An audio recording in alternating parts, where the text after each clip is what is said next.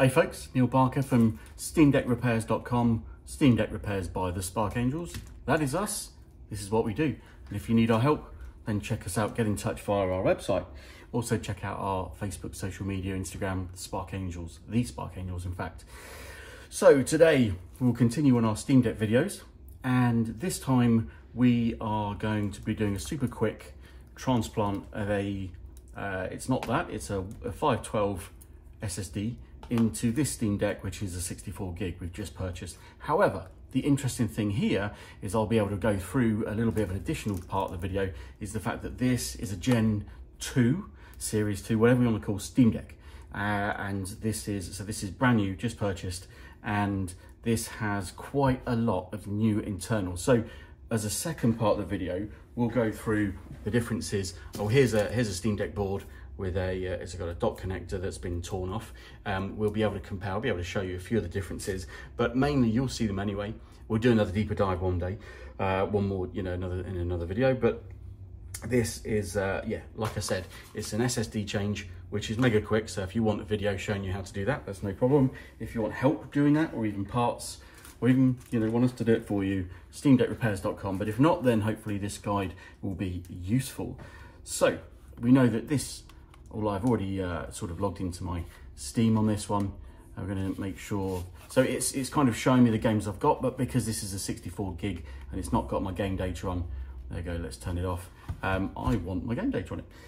So let's, a nice shiny screen. Let's give it a little bit of protection. Put some tissue down as we flip it over. Now these are quite, again, as I put in all my videos, Valve have done a fantastic, beautiful job of making these open. I'm going to use my iFixit crosshead tool, Phillips, to get in here. Now, difficult thing is getting the right size, because these screws round off really easily. We've had many a Steam Deck in with people that have had a go, which is fantastic. It's designed so that you can. They've rounded off, and we've had to sort of Dremel them out and make good. So there's 4 long screws that go in the 4 corners. So let's take this one out. So here's the fourth of 4 long screws out, and then the 4 shallower screws across here. Like I said, need any help? Do you want any questions answered? Check us out, SteamDeckRepairs.com. We are getting busier and busier, especially as they're coming out of warranty, which is good. You need someone to help. We aren't Valve affiliated. We use genuine brand new parts from devices, because Valve at the moment won't supply us with parts. We would love to be affiliated. I know iFixit obviously supply the parts, but we would love to be affiliated or supplied with them, or be a supplier of theirs. So if you're from Valve, then please drop us a line, because you want nothing more than to be involved in your illustrious sort of devices repair. So there we go. So we've got the 8 screws removed, and the shell is normally super easy to part company. We'll start at the bottom. First thing you need to do, always remember, is to pop out the SD card if it's got one in, because if not, it stops it from being open. You can end up snapping or doing damage to the board. Is basically going, if you've got nails, it's going in somewhere on the bottom and just popping it open. I love how easy it is, just with your nails. Or you can use a non-damaging pry tool, something plastic, and you get in there, you just part the company. They've got clips all the way along the bottom. Just pop the clip, pop the clip, pop the clip. By the time you've done about 3 clips, the whole shell comes off. And there we go. You immediately can tell the huge difference we have. In fact, yeah, it'd be interesting to do the deeper dive on that. But the obvious differences are the cooling aspects. Now, this heat shield has changed enormously. In fact, what it probably has is channeled air, if I'd be guessing. So you've got a way of channeling air over the board, and this fan is completely different as well. It looks a bit like a Mac board fan. We're Apple specialists at Spark Angels, or have been for many years. So check us out, sparkangels.co.uk. Yeah, so the cooling fan is a lot different. It's got a bigger intake here. The other one had just slots, a bigger intake. Now the sort of the exhaust seems the same, but like I said, this is very different, and there's a lot more different underneath there. So let's dive in. So the SSD is under here, so we're going to take this out anyway. So there's 2 screws at the bottom of the fan. Remember, those 2 screws were on the shell. So let's remove it. Keep those separate as well. This is the first time I've actually done the Gen 2 one. So pop those 2 screws out. Now, they are the same size by the look of it, which is good. I think a lot of the screws internally are, which helps us, well, all of us out a lot. And then there's 2 screws either side that we'll take out as well. Again, that's pretty standard from the first one. Same length screw there, which is nice. And hopefully this is the same length as well. There we go. So what happens here? The shell, there we go, lifts off. Fantastic. So there's a few different pads. It's quite a big difference to this board. So right now, I'm going to go through a few bits of the details. So you can skip ahead if you just literally want to know how to take this off the SSD and swap it out. In fact, we'll do that now. So the SSD, no, we'll come back to it. So the board itself has quite a few differences. It's not as obvious. There's lots of different chipsets and everything. These cables that run here, you've got I think that's the speaker, the audio that comes out for the 2 speakers. That's moved over to right quite near there. And these two cables, they're like antenna cables that run for the antennas down here. They live under this board, under this kind of sticker. Now, if you look at that, underneath the SSD, you've got this communications chip and you've got these 2 coax circular connections. These actually go into here. So it's like they have completely moved this comms chip away from the SSD instead of being underneath it. That's probably got a lot to do with heat dissipation from the comms chip, because that's going to get really hot. It does on iPhones and iPads when they're talking Wi-Fi and Bluetooth. And that being underneath the SSD is probably not ideal. So they've moved that around, and then that's probably part of the channeling here, is so that the air, when the fan is kind of, I imagine the fan is, how's that going to work? The fan, in fact, no, the fan, all the fan's doing is cooling this copper, this piece of copper here. It's the veins underneath it, cooling it by putting air through it. So the air is not circulated across the board at all.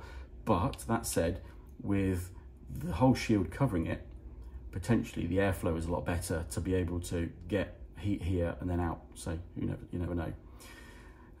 Same material, just fully kind of, is that a sticker or is that like cathodic painted black, again to dissipate heat.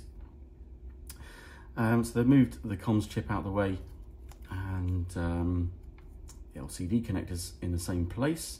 Lots of chip differences, but this is a huge difference. Normally on this one, the screw holes you can see there, and there for the heatsink would be there, and there. The heatsink screw bolt spigot's in different place, and one here, and this is a lot bigger and beefier for this kind of the GPU processor. Is a lot beefier, probably holds a bit more pressure onto it, and dissipates heat over. So, and also one thing, big missing is alongside here. So you've got the daughter board cable that links this board and that board to the main board that runs all the way under and over. That's still the same, but you also had an audio connection, a big bronze coloured L shape that went from the audio board just here, and it clipped into there, and it came down and along, and it tucked under there as well. I can't remember where it went to now. But instead, they've got the audio board cable. I don't know where it runs. It must run under there. Is an FBC connector just under there. It goes straight into the board. So instead of running all the way down there, they've refined that. Nice little design change. Fan connector moved slightly, but some big old changes, revisions. So it's nice. I like it. So we're all going to get back to the SSD change. So the large screw at the bottom of the SSD, we're going to unscrew that, and it automatically pops up to about 30-degree angle. We put the big screw out of the way, just lifts out. There we go. So nice, quite a bit of space under there. If you're doing an SSD change, which I am, I would always, normally when you get an SSD, they don't have these shields on. They come to you like that. Okay, so you would get the one that you're replacing it with, and if it hasn't got it, you will always replace it with. So this is my 512, and Just going to slide that back over. So I'm going to keep it with this revision. This looks pretty similar, slightly different material. Feels more plasticky than it does kind of aluminium tape. If I can slide it on. Now we do all manner of SSD transplants for our customers, all the way up to 2 terabytes right now. Oh, there's that little chip that's just getting in the way. Just need to get something slightly underneath that, just to lift it over. Yeah, so as I said, if you need help, SteamDeckRepairs.com, we can drop you a quote. We do spare parts, we do the repairs. We're UK based, but we do ship worldwide and take in repairs from worldwide as well. You may have checked out some of our other videos that are in the process, if not been uploaded yet, of complete shell replacements. I was skeptical about disturbing the nice black shell, but some of the ones we've done, like clear purple, metallic purples, and different colours and reds, they look stunning. So once you've got that in place, we're going to slide that in at the same sort of angle. You don't want to go in flat, you don't want to go in too much, like a 30-degree, slot it in, find its way home, and you just pop it down. You get that large-headed screw again, drops in, should drop in there nicely.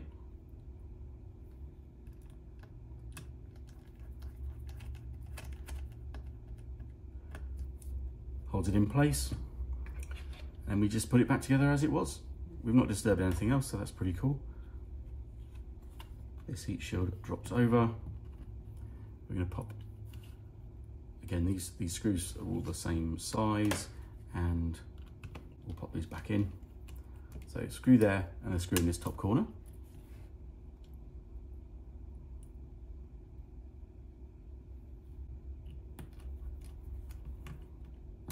Just nip them up, they don't need to be very tight, just a light nip. And then that one is, that's part of the screw that are actually the heat shield underneath that goes into there. So you don't need to take that off. Yeah, you don't actually need to take that off. That's part of the heat shield. In fact, I don't even know why I took the bottom fans out, because we're not taking the fan out. Rookie error. Say rookie, I've done loads of these. I was getting carried away. Normally do a full disassembly video. Yeah, foolishly, it was literally just those 2 screws that needed to come out, and that whole shield would have come off. Could have left those 2 in. The next stage to a strip down or whatever you're doing would be taking those off, taking the heat sink, and that whole heat sink comes off the processor. So that's it, it really is that simple. Next thing we can do is put the shell back on, and it just clips into place. It is nicely designed. I'm really I really like how they've done it.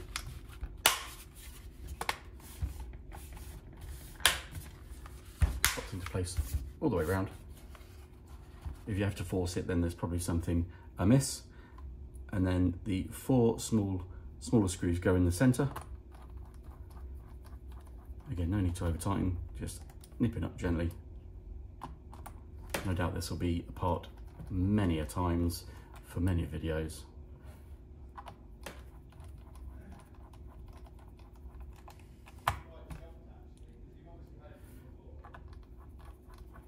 And then the large ones go in the outer.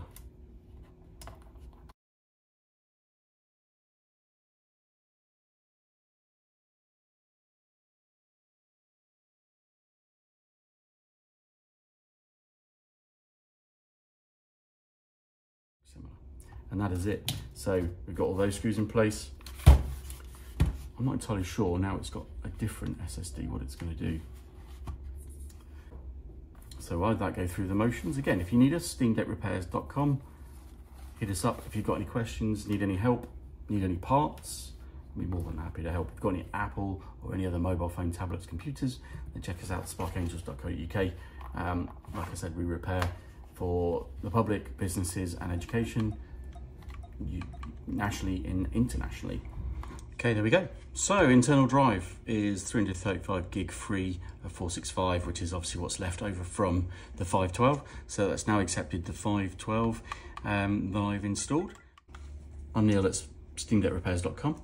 We are the Spark Angels, so UK-based company that repair all of your Apple techs, iPhones, iPad, MacBooks, PCs, computers, laptops, and now Steam Decks. Thank you very much for watching.